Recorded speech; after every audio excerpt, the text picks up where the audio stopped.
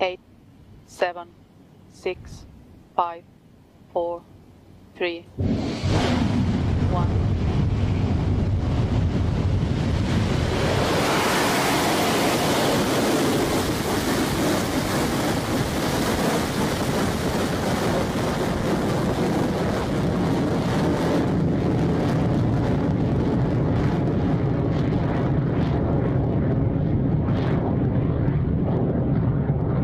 Beginning pitch over.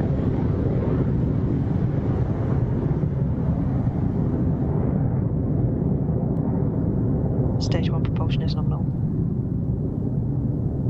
Successful liftoff for Electron from Launch Complex 1, rising and shining and on its way to space with JAXA's RAISE-4 mission.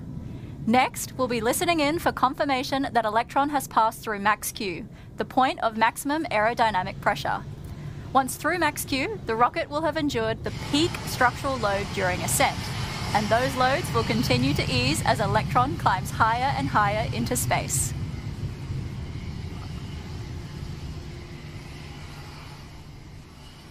Approaching max Q.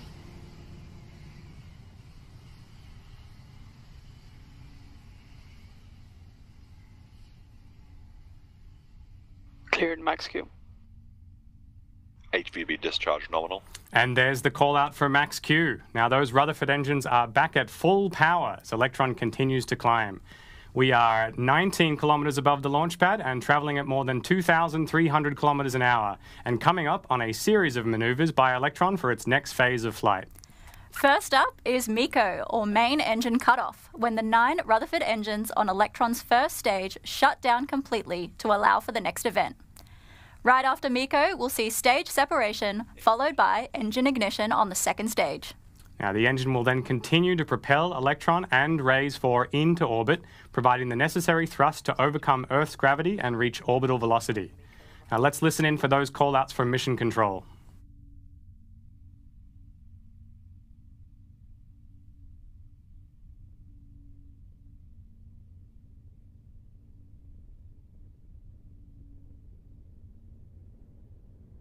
Entered burnout detect mode.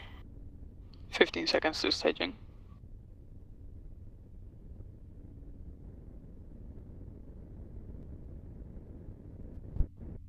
MECO confirmed.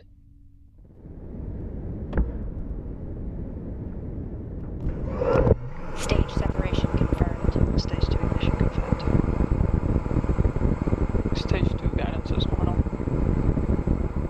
As you just heard, that's MECO, stage separation and second stage ignition confirmed successfully by Mission Control.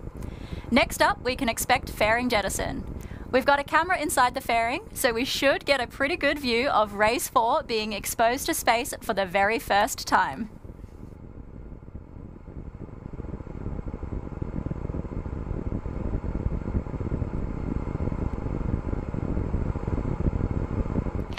Fairing jettison confirmed, and that's RAISE-4 on your screen there as Electron continues to carry this mission to orbit.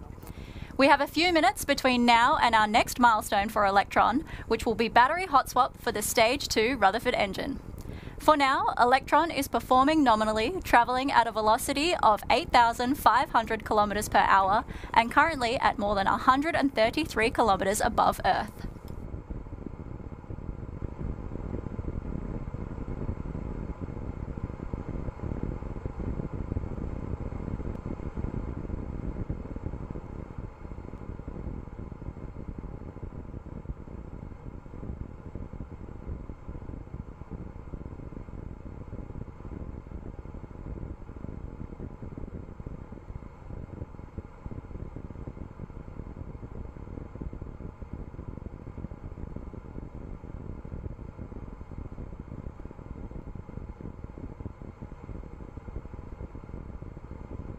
Stage 2 propulsion nominal.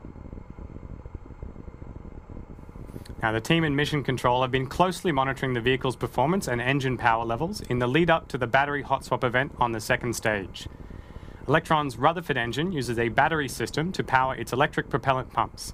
As the second stage continues to orbit, those battery packs are depleting, which means Electron needs to switch to a new set of batteries to keep the engine burning to full duration. Now, we call this mover the battery hot swap, and it's scheduled to take place during today's flight at around T plus 6 minutes and 29 seconds. When that swap takes place, the old battery packs are removed and fall away from the rocket. The silver pack on the right-hand side of the screen will be the one to watch during that event. When the hot swap occurs, it will disconnect immediately and you should see it fall away out of frame. At T plus 5 minutes on the clock, we've got about 60 seconds left until that milestone.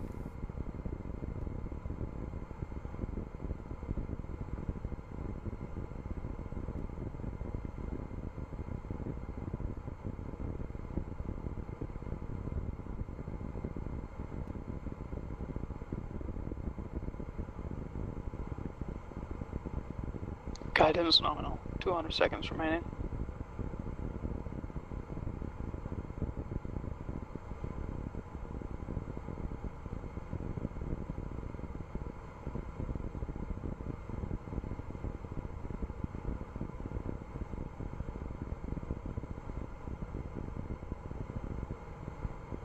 HVB discharge, holding nominal, approaching hot swap, roughly 30 seconds.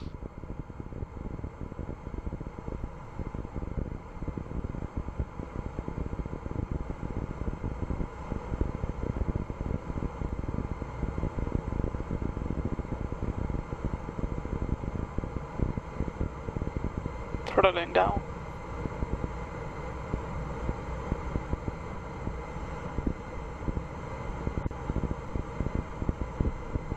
Battery jettison confirmed. Hot swap successful. Nice, a clean hot swap by Electron. The second stage is powering on beautifully, carrying RAISE-4 to orbit. Stage 2 is now travelling at 16,000 kilometres an hour and performing nominally as it heads toward our 540 kilometre altitude target. Between battery hot swap and SECO is another 2.5 minutes of burn time for the second stage Rutherford engine, which produces up to 5,800 pounds of thrust in the vacuum of space. Now, Electron's second stage has completed almost all of its stage events during this phase of flight. And all that's left to complete now is engine shutdown and stage separation, which will be a very similar process to what we saw earlier in the launch for the first and second stages.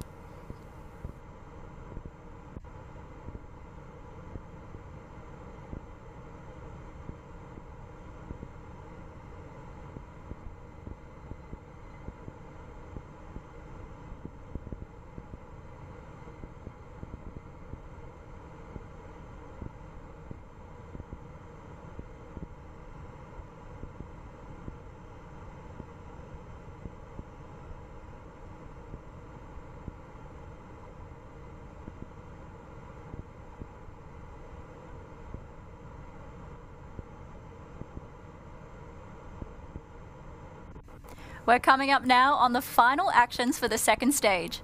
Very soon, we're going to see the Rutherford engine power down and shut off completely for our SECO maneuver, or second engine cutoff on the second stage. Once the second stage's flight is complete, the kick stage, with JAXA's RAISE-4 spacecraft attached, will be separated into a staging orbit, ahead of payload deployment. SECO is scheduled to take place just a couple of seconds after T plus 9 minutes. Not long to go now.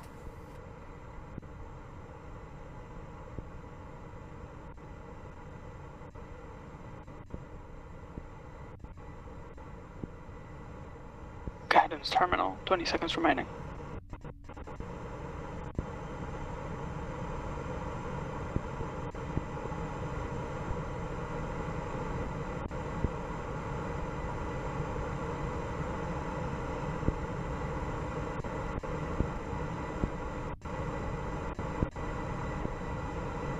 SECO confirmed. Nominal transfer orbit achieved. Stage separation confirmed.